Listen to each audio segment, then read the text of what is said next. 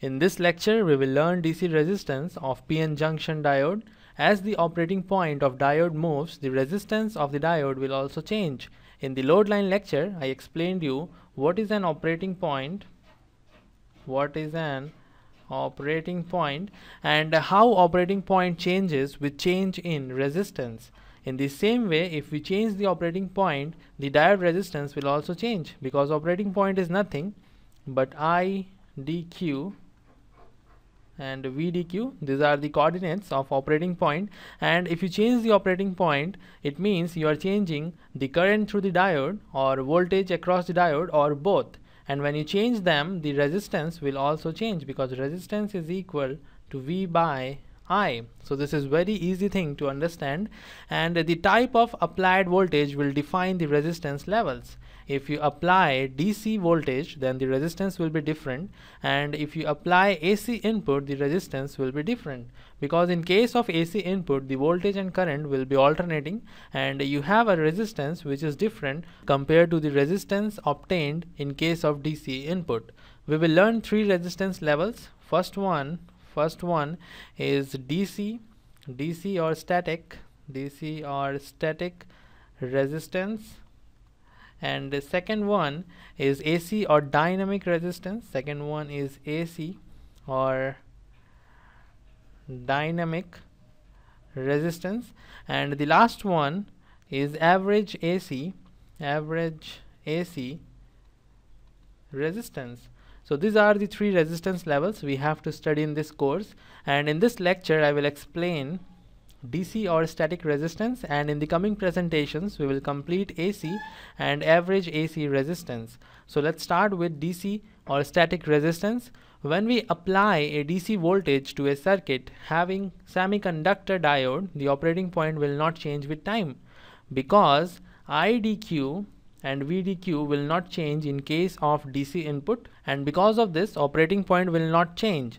And we can easily calculate the diode resistance by finding the corresponding diode current and diode voltage. If this is the VI characteristics of the diode, and let's say this point here is the Q point, the operating point, and we have to find the corresponding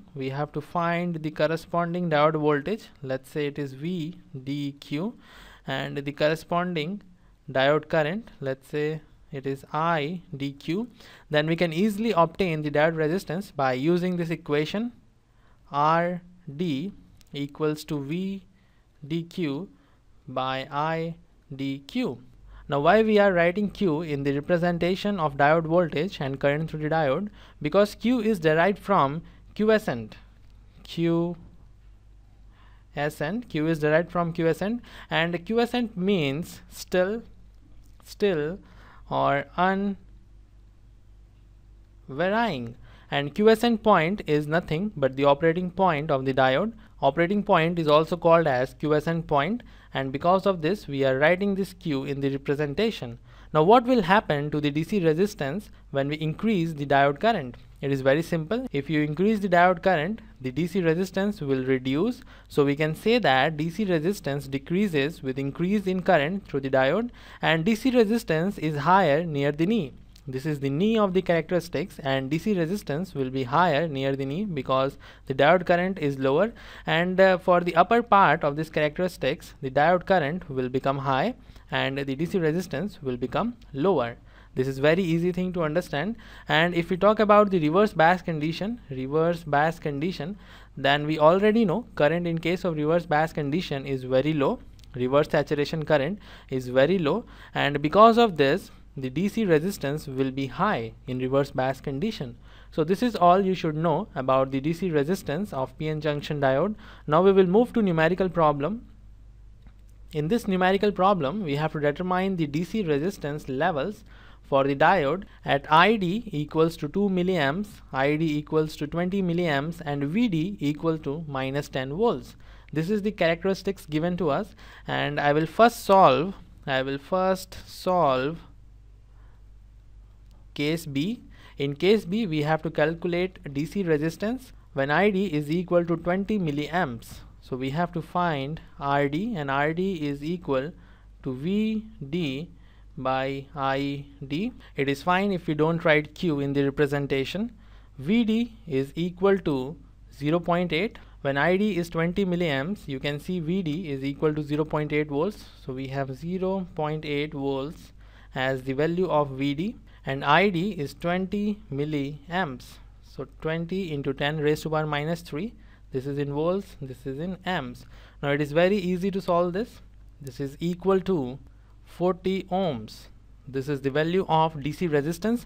Now we will solve case A. In case A, ID is equal to 2 milliamps. So RD is equal to VD is 0.5 for 2 milliamps. So VD is 0.5 and ID is 2 milliamps. And when you solve this, you will get 250 ohms. So this is the answer for case A. Now we will solve last case, case C. In this case, we have to find the diode resistance when VD is equal to minus 10. And when VD is minus 10, it simply implies we have to find DC resistance in reverse bias condition. Here we have minus 10 as the diode voltage, and current through the diode is 1 microamps. RD is equal to 10 volt is the voltage, and current is 1 microamps. So 1 multiplied by 10 raised to power minus 6 ohms.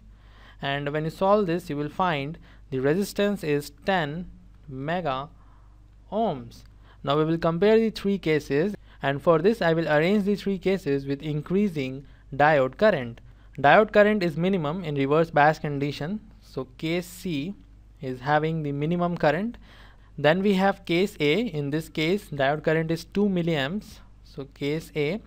And finally we have case B, in which diode current is 20 milliamps, so case B. And now we will arrange the DC resistance for all the three cases. For case B, DC resistance is 40 ohms. For case A, DC resistance is 250 ohms. And for the last case, DC resistance is 10 mega ohms, very high resistance. So for case C, we have 10 mega ohms. For case A, we have 250 ohms, and for case B we have 40 ohms. And if we compare them, we will find 10 mega ohms is the largest, then we have 250 ohms, and then 40 ohms.